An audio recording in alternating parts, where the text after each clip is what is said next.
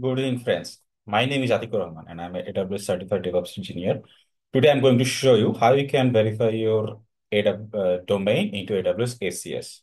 So, if you want to send emails via AWS SES, it's a mandatory rule to verify your domain first. And after that, once this is verified, you can only send emails using that domain name. So, AWS SES is a very good platform for send large volume of emails. And as you can see, you can send up to 50,000 emails per day. That means within a month, it can be more than a million. So if you have a requirement to send around 50,000 emails, you can use ACS, and that's a very reliable platform for sending large volume of emails.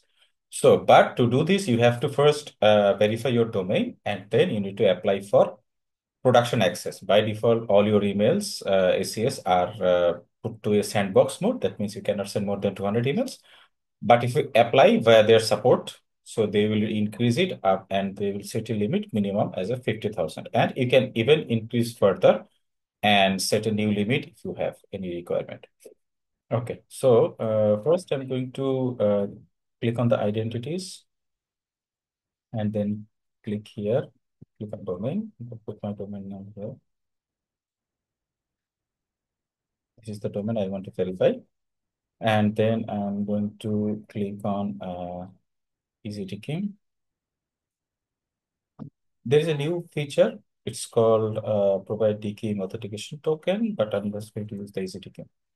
And the DKIM signature key RSA 2048 bit. Publish DNS record, that's not needed. DKIM signature set about. Okay, good. Then click next. Okay, so here you have added your domain as an identities list. Then they will give you three DNS records. So copy those DNS records and add into your domain.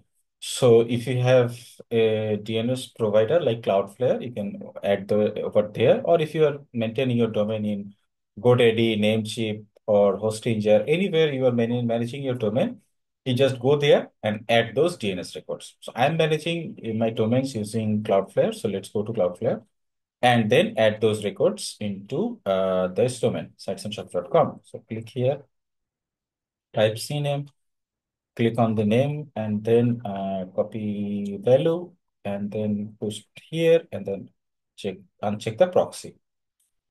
Save. Similarly, click here, click on add record, CNAME, and then value, proxy, save. Next, CNAME, click here, copy the value.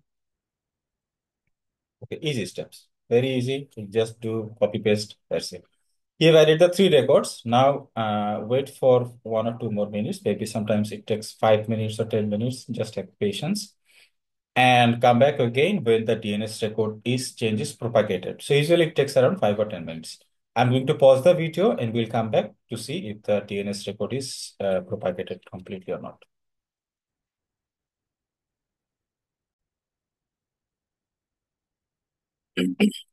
Okay, welcome back. So I'm now back and I see the identity status is now verified. That means I have verified this domain. And now using AWS ACS, we can actually send emails from this domain. Let's test, verify whether this is going or not. Send test email. So from address like info scenario, we wanted to send a custom email. So let's say we wanted to send and then we want to set a subject. This is a ACS verification email. Body configuration set. There is no special configuration set here, so let's keep it as it is. Send.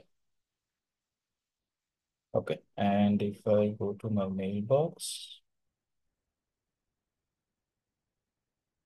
here it is. You can see. If you expand, it's sent as info@sitesandshop.com, but it's sent using AWS SES. So you can see SES. That is the symbol. So that's how we can use ACS to verify your domain and then send emails from there. You can use Python, Node.js, or any other language and use their AWS SDK API to send emails. So that's it for today. I hope you like this video. If you like it, please subscribe to your friends and share it with your network. Thank you. Bye bye. Allah Hafiz.